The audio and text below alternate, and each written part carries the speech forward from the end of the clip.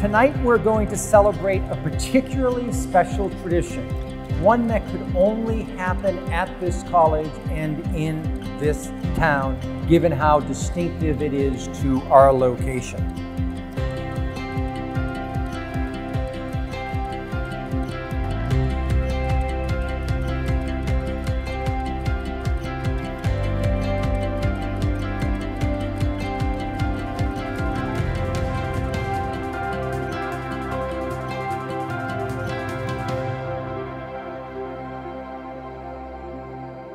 It's often said that the radiance of a community's history can dim over time if it's overlooked or undervalued, and that's one of the reasons why traditions matter so much.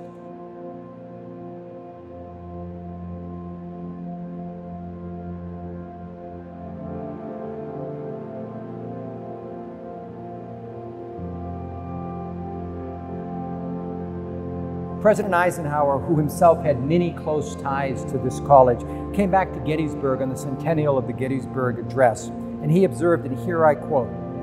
"The majesty of Lincoln's words hold us spellbound, but we have not paid to its message its just tribute until we